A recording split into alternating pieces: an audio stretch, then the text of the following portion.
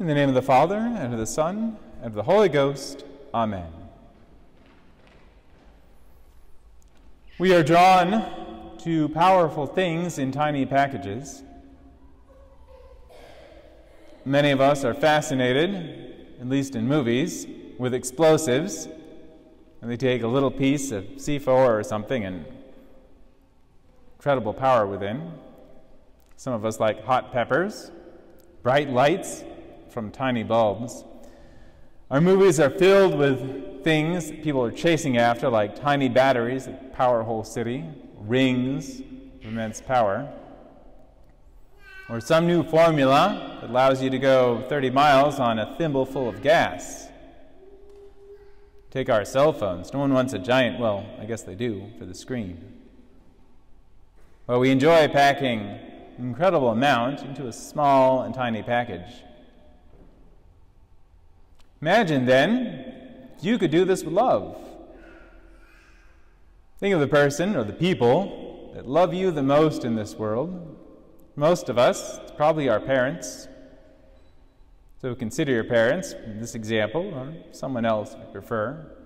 But imagine if you could put all of your parents' love for you into something very small, like a button that you have on your clothes. If you could put all their sacrifices, all the love they gave you from the time when you were a baby, and had absolutely no idea how much they loved you. Every time they worried for you, every time they made plans around you, every time they made lots of sacrifices for you, again, when you were a baby and didn't even know. You know, St. Francis de Sales observes that children need to be commanded to love their parents, but parents need no such command to love their children. Imagine, though, if they went beyond that normal amount of love. Imagine if somehow they had loved you before you were even born, before they had ever met each other. Imagine if, when they had been children themselves, they were sacrificing and doing things all for love of you. Then imagine, too, our parents usually being human, that their love was perfect and not the imperfect love that was. Imagine if they could take all that love that they'd given you of your whole life, before you were born even, and able to put it into a little thing, put it into a button, and then give that button to you right before they died, so that you could have their love with you always.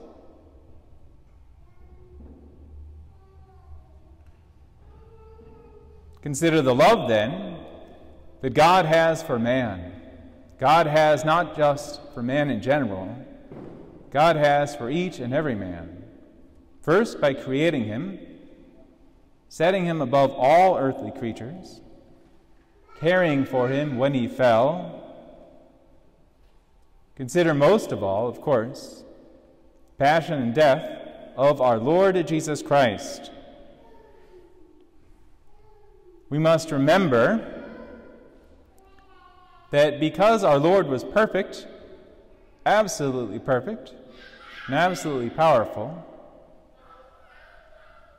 he could have redeemed us with the tiniest thing, the tiniest sigh, perfect sigh of our Lord would have been enough to satisfy the justice of the offense of original sin.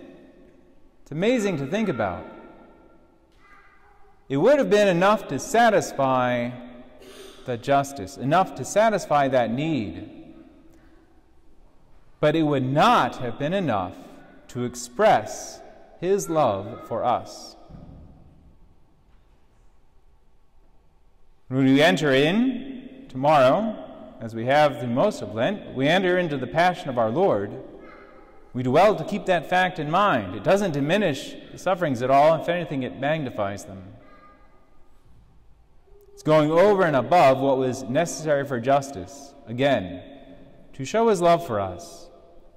And like I said earlier, not to show his love for man in general, in a generic sense, which for us is the easiest way to love our neighbor, the generic neighbor, that doesn't offend us. He offered his whole passion, all his sufferings, everything that he did for each and every one of us singly. It's come up many times in the revelations of the saints, and it's confirmed again many times by the doctors of the church, that if it were possible, our Lord would come down all over again and suffer everything that he suffered for each one of us. So when we meditate on his passion, we do well to remember that this is his sign of love that he does not for everyone, but for each and every one of us in particular. Now, true, obviously, he expresses his love in his miracles, in his teaching. Those are fantastic demonstrations of God's love for us. But we know from our own experience that there is no demonstration of love like suffering. If you want to know what a man truly loves, look at what he makes the greatest sacrifices for. Now, we can love things with very imperfect love. We can love things that are evil, that are bad for us. But we see that too. When people make sacrifices to keep an evil thing in their life, things like drugs, sacrifice a lot for that. People with disordered attachments, undue attachments to things, sacrifice a lot to keep those attachments, even their family and friends and their soul, unfortunately. But you see what they love because it's what they're willing to sacrifice for.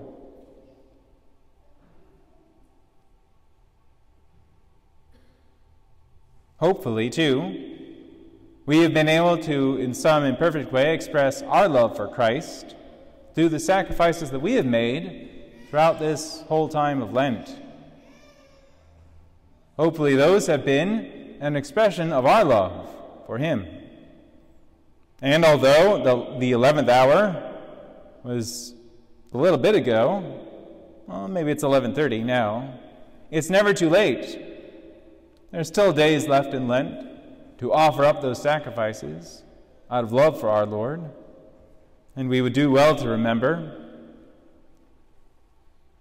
that it is the quality, the depth of love that we invest our penances with that matters over their quantity.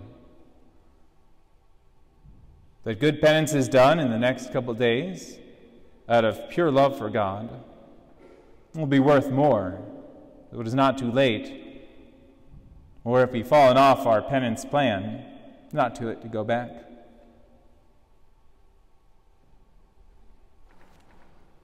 What is a greater sacrifice than one's own life?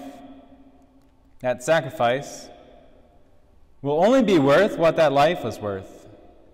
And so, because our Lord's life is of infinite value, so is his sacrifice.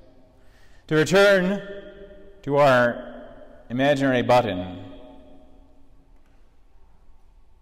our Lord Jesus Christ poured all of his love for us into the sacred Eucharist. The same love that created us, that moved him to descend from heaven to us, that worked miracles for us and taught us. All that love is contained in the Holy Eucharist. But how much more than this? The love that he had to suffer and to die for us. And again, not to suffer and die for man generically, but to suffer and die for you personally. All of the love that our Lord Jesus Christ has for you, each and every one, is contained in the Blessed Eucharist. Yet how many men do not pay any love for their Savior? Even among Catholics, how many receive casually, or, God forbid, commit sacrilege. And what of all those times when we have wearied of prayer before the Blessed Sacrament, when we have made our thanksgiving hastily, without recollection, or not made it at all? How often have we sacrificed a little time to be with our Lord for things of lesser importance, but of greater ease? Let us take advantage of this great feast today. We cannot pay back an infinite love in kind. All we can do is join our little finite, limited love to our Lord's. But this, of course, is all that he desires, to love us, to show us how much he loves us, so that we will love him. For he does not benefit from loving us. He knows that we do, and that we benefit by loving him. Let's take advantage. It's time that our Lord is with us. Let's remember to love him in our own little way in the most blessed sacrament, all the days of our life, until, God willing, we will receive that sacrament one last time before we go to meet our Lord. In the name of the Father, and of the Son, and of the Holy Ghost. Amen.